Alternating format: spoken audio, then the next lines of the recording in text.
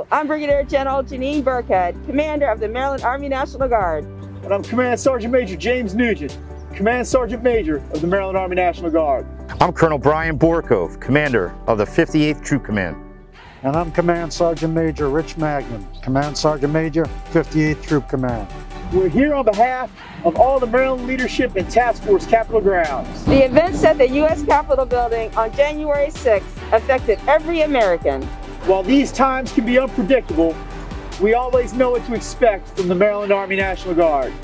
The first units from our state immediately put their lives on hold and arrived in a matter of hours, not days. The historic Battle Acre Park here in Dundalk, Maryland, reminds us Maryland and its soldiers have a noble history of ensuring peace in this region. Just like in the past, you served selflessly alongside many other states. Maryland 400, huh? You completed your mission despite difficult circumstances with pride and determination. And we'd like to thank you for your hard work, professionalism, and resiliency. Thank you. Thank you. Thank you. Thank you. Thank you. Job well done and keep up the fight.